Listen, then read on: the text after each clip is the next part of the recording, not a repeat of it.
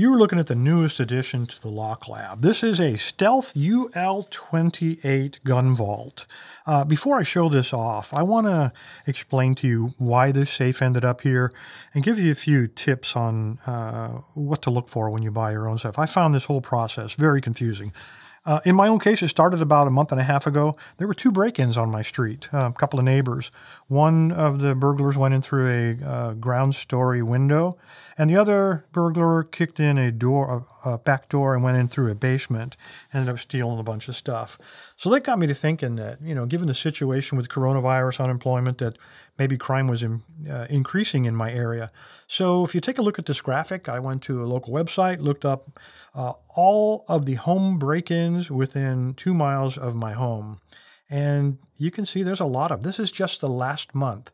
And the two that I just mentioned are not on this. So these are only the reported ones.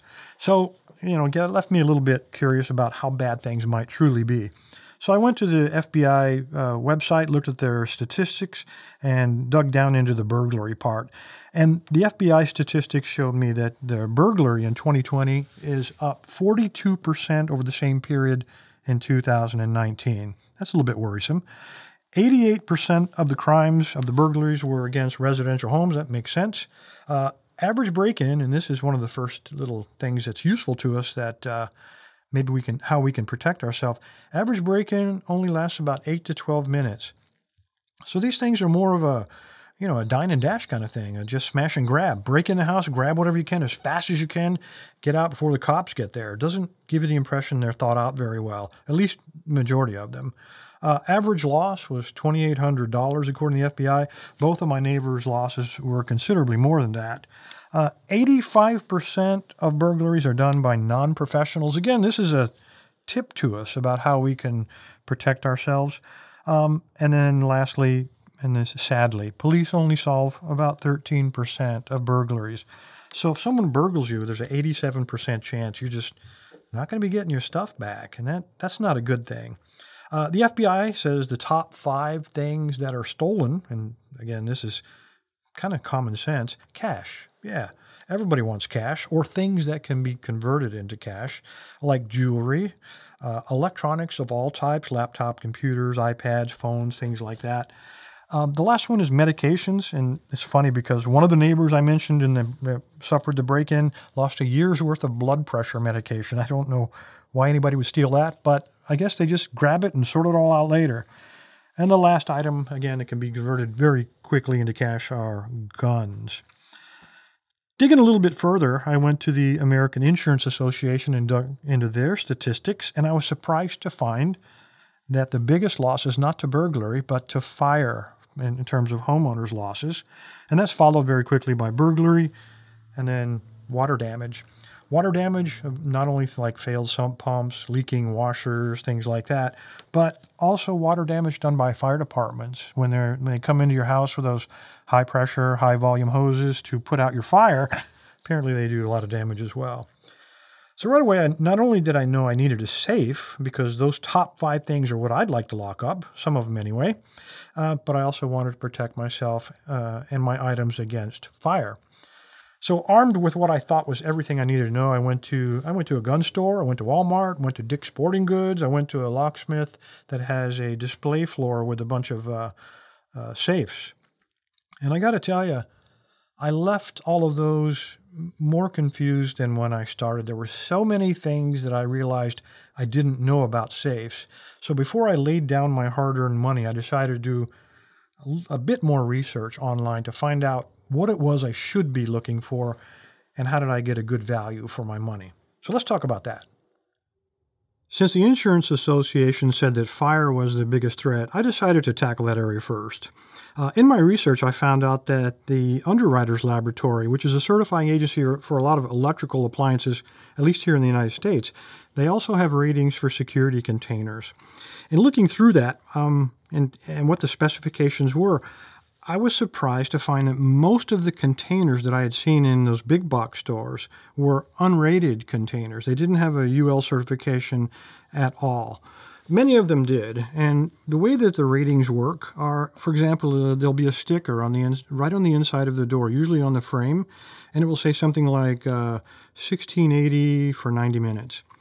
What that means is you can take that container when it's closed and you can expose it to 1680 degrees Fahrenheit for 90 minutes before the internal temperature will get up to 350 degrees, which is a critical temperature. That's a temperature at which paper starts to ignite. So if it says 30-minute rating for 1200, obviously you can expose it to 1200 degrees for 30 minutes before the internal temperature gets up to 350. Now, paper just means normal parchment type paper. It doesn't mean currency. Not that I have a lot of currency, but if you do, currency's been treated against heat. So it can get up to 451 degrees before it starts to ignite. I don't want to take that kind of risk. The bottom line here is that if I wanted it to last a long time against very high temperatures, it was going to cost me a lot of money. The bulk, the size and weight of the safes would get larger and larger, and the internal compartments would get smaller and smaller. So what I decided to do is call the experts. I called up the Fairfax County Fire Department, and they were very kind enough to punch in my address. And what they told me is that there's a fire hydrant. And I never really noticed this. There's a fire hydrant located one house away, just one house away, which told them that they'd be able to pull up, hook up, and no matter how engaged the fire was, if it was fully engaged or just getting started, for sure they'd be able to have it out within about 15 or 20 minutes. Probably with a lot of damage to my house from water, but they would be able to do it. The response time, again, they're not too far away, was between 10 and 15 minutes at the outside. So he recommended that I find a safe rated somewhere around 30 minutes at 1,000 degrees. So I kind of got a little bit of help, but that's what I was going to be looking for. I also wanted to look into break-in. How long would it take to break in? And Underwriters Laboratory also has ratings for that. Again, I was surprised that many of the containers, and I'm going to call them cabinets, that I saw in the big box stores were, again, unrated. You could usually tell those, or at least I could, because they were very light gauge metal, usually 16 to 18 gauge, very thin, almost like a school locker kind of thing. They all weighed less than 200 pounds, so I guess you get what you pay for. Those were totally unrated, and I felt like, with a screwdriver, I could probably break into a lot of those. The first UL rating is something called RSC, which stands for Residential Security Container, and it's also known as TL5, which is tool resistance for up to 5 minutes. Now, those are tools in the hands of a professional, and it includes power tools. And so a container with a RSC rating, or same thing, TL5 rating, it will resist a determined professional equipped with power tools for at least 5 minutes. So I thought that was pretty substantial. By no coincidence, at that level, the containers were much heavier. Usually they were 400 pounds and more, and the type of metal was 12 gauge and thicker. So we're starting to get up there in weight and in the substantial size of these safes. There are additional ratings, but I figured out real quick I couldn't afford it. There's something called a TL5, again, resists a determined attacker with tools for 10 or more minutes. The cheapest one of those I found was $5,000, and that was without locking mechanism.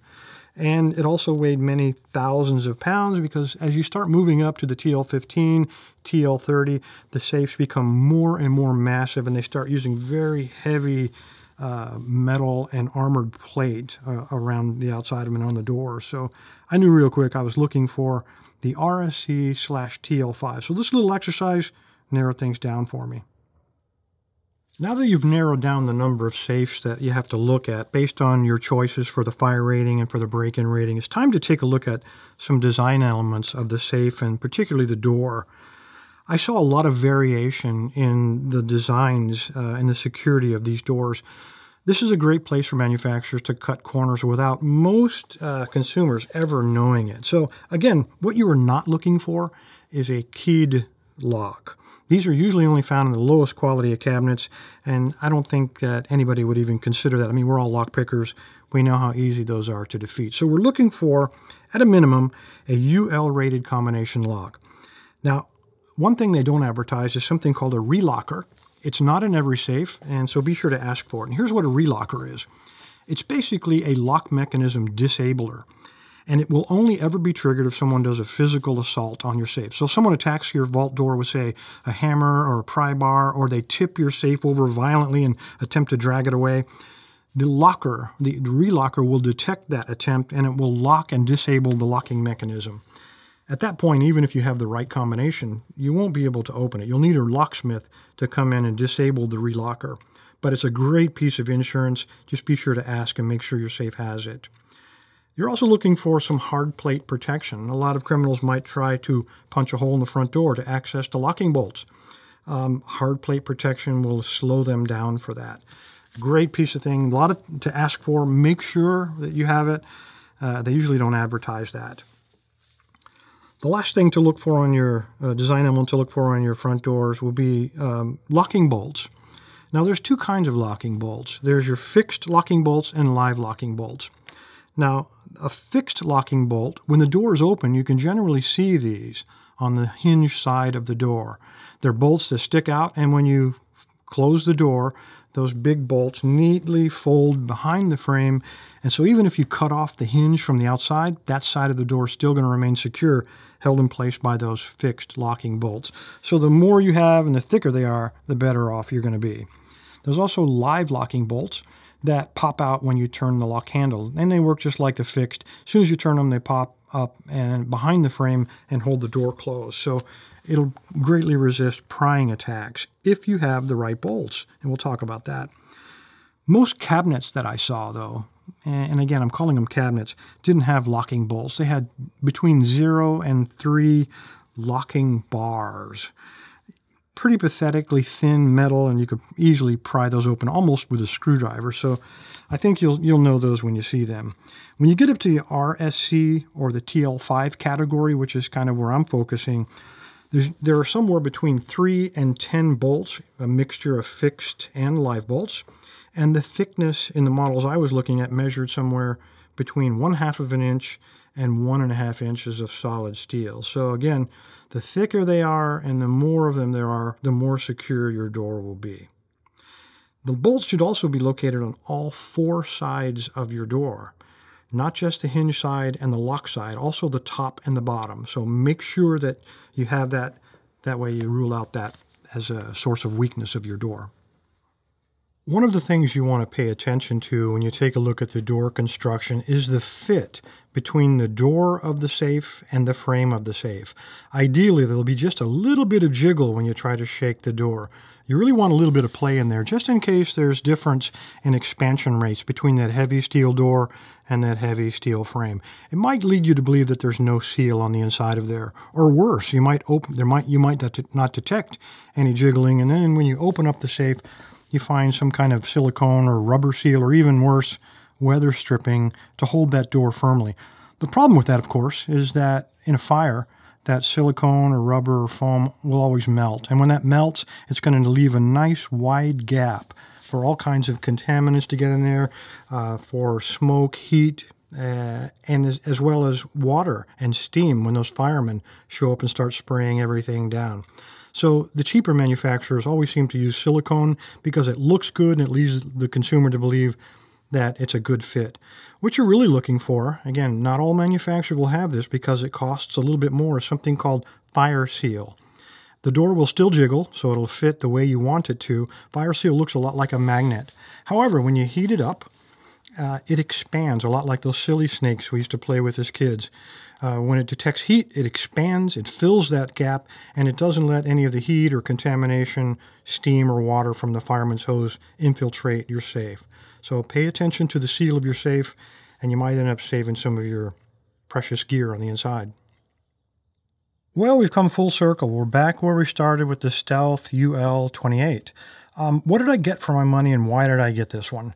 Well, it weighs 530 pounds. Took 3 of us to wrestle it into place, so no thief is going to be picking this up and walking away with it. 12 gauge steel all around, in many places a double or even triple thickness, as well as all the insulation that's in there. On the outside, it's got this cool looking black crinkled matte finish. On the front of the safe, I have a UL rated, it's an NL, a very popular brand made in Italy, 9-volt powered UL rated digital lock, and also has an internal relocker. On the front of the door, you really can't see it, but there's a hard plate protecting all the locking mechanism. The entire safe is rated, UL rated, RSC or TL5. Take your choice. It's the same rating. In terms of fire protection, I got a little bit more than I bargained for. This one came rated 1 hour against 1200 degrees. In terms of locking bolts, I ended up with a total of 12 locking bolts on this safe, each of them measuring 1 1/4 inch of solid steel. On the hinge side, I have 5 fixed solid steel locking bolts, and then all the rest around the perimeter, I have 5 on the lock side, and then 1 on the top and then 1 on the bottom. Again, all measuring 1 1/4 inch solid steel. This door is not going to be falling off. Inside of the door, it comes from the factory stock with this MOLLE organizer and everything that you see. There's 6 pistol cases, 3 rifle magazine case, and I think it's 3 pouches just to carry miscellaneous stuff. So kind of a nice add-on to stay organized. The entire safe internally is fully carpeted, so if you put delicate items in there, rifles or optics or anything, nothing's going to get banged up or scratched on the side. No bare metal showing at all. Inside are industry standard adjustable shelves. They are all removable if you don't want any shelves, or if you want to add additional shelves, it's really easy to do on that track system. One nice feature about this is that it has a power outlet in the bottom on the right side. It has 310 volt outlets, so you can plug in my case, I've got a goldenrod to keep the humidity down inside of there. So if I open the door and look at my stuff and drool and breathe on it, that goldenrod will evaporate all the moisture. You can put air circulators, things like that. That power connector also has 2 USB plugs. If you have, for example, an air circulator that's low voltage, 5 volt, a little fan, you can plug it in there as well. Or if you want to charge up radios or phones or anything else, you can put it inside the safe and charge that up as well. Unlike most of the kits, this one does come with a bolt down kit and ready to bolt down. These caps on the bottom simply remove, and it's already pre-drilled. All you do is you mark it, you drill the holes. It comes with these MOLLE bolts in a plastic bag and all the tie-down bolts as well. So kind of a nice feature. You bolt it down, put the cap back in place, and definitely nobody's going to be trying to slide that safe away. Now, I mentioned this is only controlled to 350 degrees internally. A lot of items are more sensitive than that. For example, there are heat-sensitive items that start to show damage at 150 degrees. Like if you have old photographs, so you got 35mm slides, or maybe you inherited some old 8mm or 16mm movies, or if you do your backups of your computer on CD or DVD, hard drives, USB sticks, if you got cameras or other electronics, that stuff won't take 350 degrees. The peak temperature on that is about 150. So let me show you how I'm addressing that as well, because I'm going to be storing some of that stuff. Well, believe it or not, our solution is manufactured by Master Lock. They own Sentry Safe, believe it or not.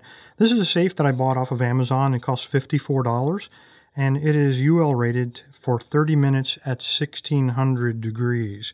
So what I'm going to do is take my delicate items and put them inside of this safe, and then put this inside of the other safe. So basically double safe. I'm not even going to bother to lock this Sentry Safe.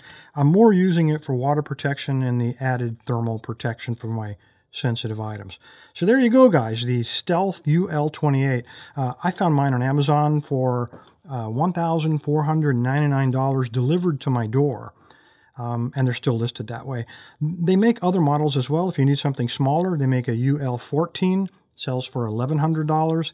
And they also offer this massive UL50, sells for $2,000. Again, all those are delivered to your door by Amazon. Anyway, guys, I appreciate your time. Stay safe. Get it? Stay legal.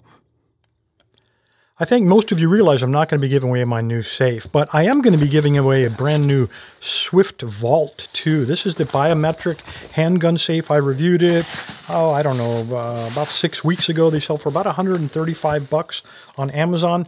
This will be the free giveaway this week. And if you want to know how to register for the free giveaway, stick around. I'll tell you how to do it. Thanks, guys. All you need to do is navigate to locklab.com, the tribal website, and scroll down in the middle of the page. You'll see all the giveaway buttons, Monday, Wednesday, and Friday. But the one you're looking for is the Weekend Review giveaway, purple band. Just click on it. It'll take you to the registration page. Again, scroll to the bottom, put in a good email address, so if you win, I can get in touch with you, let you know. Put in a username, doesn't matter what it is, and click Submit. When you're done, you'll get a green check mark confirming your entry.